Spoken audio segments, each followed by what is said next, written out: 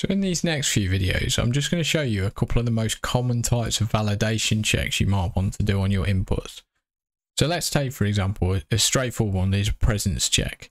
So when you ask the user for something like name, this is just checking that they've actually entered something. So enter name. So what you can do here is you can put while, because we don't know how many times it's going to take them to get this right.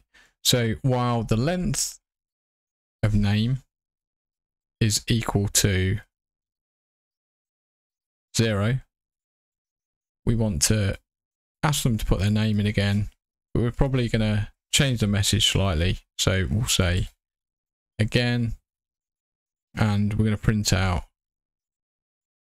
a message: you didn't enter a name. So what this is saying is while the length of name is equal to 0, tell them they didn't enter a name and ask again. So before I run this, actually to show you, we need to print here code continues. So obviously that's proven it's breaking out of this while loop. So when I run it, if I enter nothing, it's just going to forever ask me to enter names. If I enter something, anything, it now says code continues and it carries on. So this is a very simple way of validating an input to check they've actually inputted some data. Because if you don't do something like this, this can be a very quick way of breaking your code if the user accidentally presses the enter button without typing something in.